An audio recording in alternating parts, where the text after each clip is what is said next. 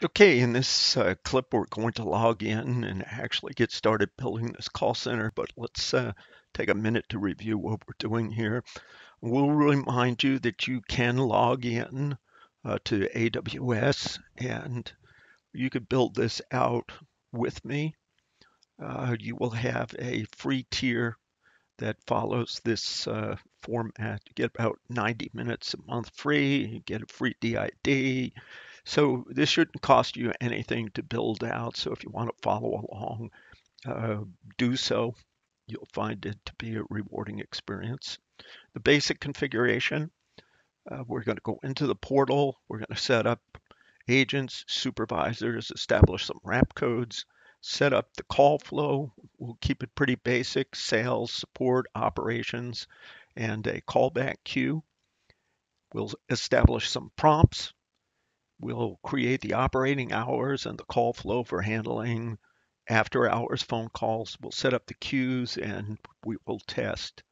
So the build out steps, in a minute, we're going to log into the portal and we will follow initially the AWS recommended setup process, which is get the numbers, set the hours, create queues, create prompts, create flows, create profiles, and create users. As you build these call centers, you will find out that that's not really the best order to do things. It's almost invariably important to do some other call flow planning before you actually start creating your queues. And I don't know how many projects have gone sideways because people didn't take the time to think the prompts out before they started doing things. Having your prompts at least written out in text format before you start with your call flows will be very, very helpful, save you a lot of time. So the initial call flow, the call is going to come in. We're going to check the hours of operation, figure out where we should send the call for on hours and off hours. And again, sales, support, and callback will be the queues that we establish here. And at this point, let's go ahead and log in to your AWS portal and we'll get started building this out. When you log into your portal, go to services and you'll find an area called customer engagement. Click on Amazon Connect and you'll be inside the portal. At that point, just click on add an instance. At this point, you have to give it, well, first I point out that currently, at the time this recording is made, in the United States, the only option is US East. Now, AWS aggressively rolls out new services and regions. Generally, they start in US East. So this may change depending on when you view this video. But currently, US East, Asia Pacific, and EU Frankfurt are the three options that you can work with. So at this point, we need to, let's create AWS call center lesson 2. And we'll go ahead and hit next. We'll create our admin login. I guess I'll do it this way.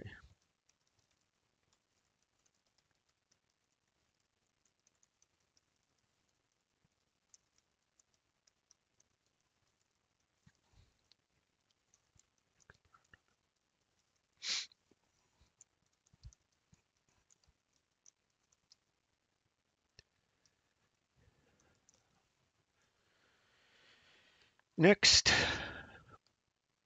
command, go away. Good.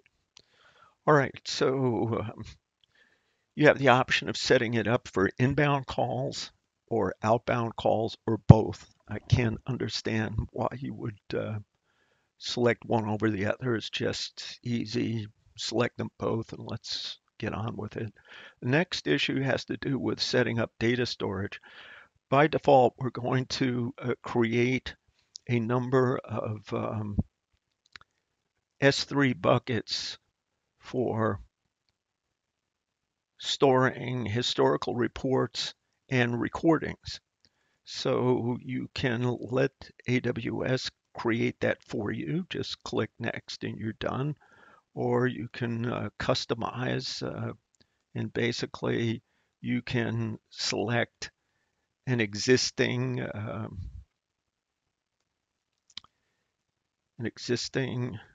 instance, or just go ahead and keep the ones they have already offered you. So I'm going to go ahead and just allow AWS to go ahead and create an S3 bucket for us. And lastly, review and create. Make sure that we know what we're doing here. We're going to get this link. And at this point, we'll go ahead and create the instance. It takes a few minutes to create your instance. And as soon as it comes back up, we'll continue. Okay, at this point, we have successfully created our AWS Connect instance. And just click here and get started. At this point, you are going to be welcomed. Let's go.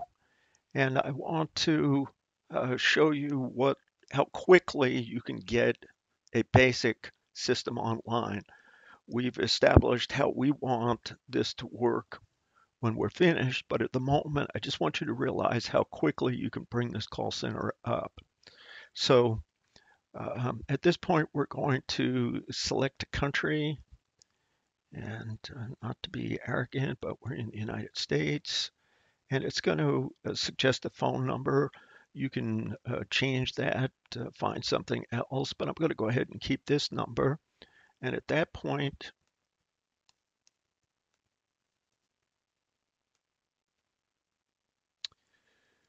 we now have a telephone number assigned to this instance of the call center. Let me give you a quick overview here of the call center. We're in the dashboard, and this is how AWS suggests you proceed. We've already claimed the phone number. I want you to set up your hours of operation, create your queues, create your prompts, create your call flows, create some routing profiles, and then configure your users. And if you follow these 7 steps, you will have a call center up and fully operational.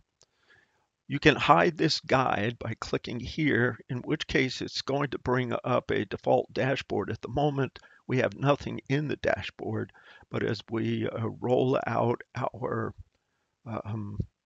call center details, you'll begin to see that you can use the dashboard for real-time metrics, among other things. So let's quickly follow the format that they've established, and so I can demonstrate how quickly you can get this call center up. And then we'll come back in a subsequent clip and start to customize the call flow to meet the slides that we looked at earlier. Okay, so at this point, we're going to view the hours of operation. And there's a default called basic hours. You can go in here and quickly change that. The default is currently set for the Eastern Standard Time, and it is always open. Now you can go ahead and modify these, create start and stop dates. I'm going to, for purposes of demonstration, I'm going to leave this just the way it is. The second step that they want you to follow, if we go back to the dashboard, is to create queues. So you can click on learn more about queues, but we're going to go ahead and create these queues. So there is a default called basic queue, let's go ahead. We can just leave that. And again, I think it'd be for purposes of demonstration. I just want to show you how fast we can get this going. So I'm just going to leave the basic queue. Okay. We'll come back later. We'll add additional queues. Um, Going back to the dashboard, we now want to create some prompts. Um, what I have found to be very, very useful is the text-to-speech capability, especially when you're prototyping your call center. So here are prompts that come with the system, some basic customer queue prompts, some music on hold. You can create prompts, WAV files, and upload them, but I'll show you how we're going to use text-to-speech to prototype. So back to our dashboard. And at this point, we're going to create a contact flow. Again, there are default already established call flows here, and they are assigned to the default um, inbound call flow. So again, for purposes of discussion, we're not going to change any of this. We're going to leave this all here. I will point out that you can open up any one of these samples, create a copy of it, save it, and modify it to meet your specific requirements. Again, for purposes of demo, we're just going to leave this exactly the way it is. Next thing we're going to do here is create a routing profile. Routing profiles basically enable you to lay out the various association between an incoming telephone number and the route that you want the call to flow to, and it also marries the users to that call flow. Again, for purposes of demonstration, to show you how quick we can get this call center up, we're going to go ahead and just leave the standard default. Configure users should be pretty simple step. We've got the user that I created when we created the instance. We can go ahead, we're going to go ahead and add users to this, but for purposes, again, of demonstration, we're just going to leave this alone. So if we go back to the guide here, you'll see that we've pretty much completed this basic example. So if I click over here on the let's go ahead and view telephone numbers again for a moment. I forget what it was. So here's our telephone number. Let's go ahead and copy that telephone number. Boom. Let's go back to the dashboard.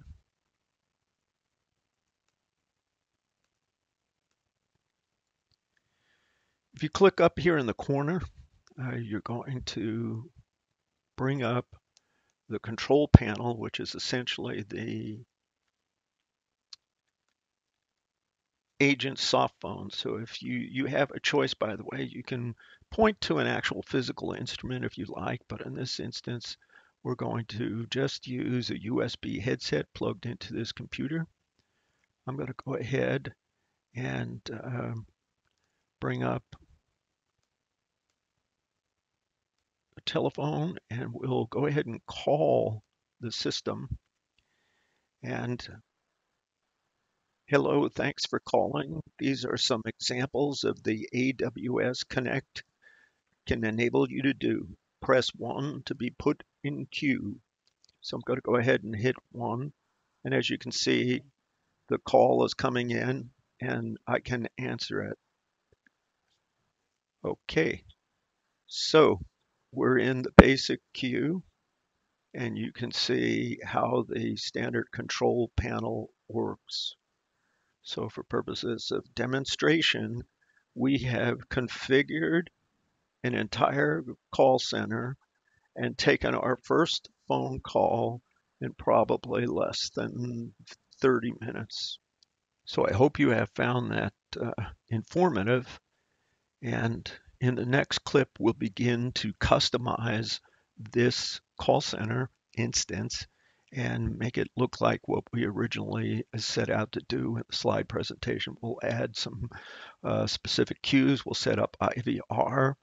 We'll add agents.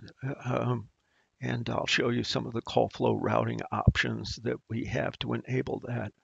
Later on in this series, we'll do things like add a chat bot and perhaps do a data dip and use AWS Lambda to get some external information.